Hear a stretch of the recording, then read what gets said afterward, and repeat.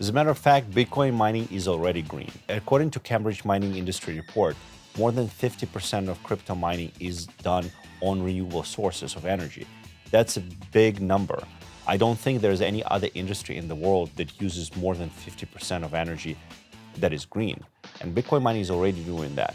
The reason to that is because usually miners are going to the areas where the power is cheaper, and the cheaper power usually is renewable. So it's wind, solar, flare gas, hydropower. Those are the cheaper sources of power. I think there is no industry in the world that's 100% green, but I think going forward, Bitcoin miners are actually going to focus more and more on green energy. Bitcoin miners are installing their operations in the areas which are renewable heavy, not only because the power is cheap there, but because they are a good user of energy in those particular regions, since they can help balance the grid.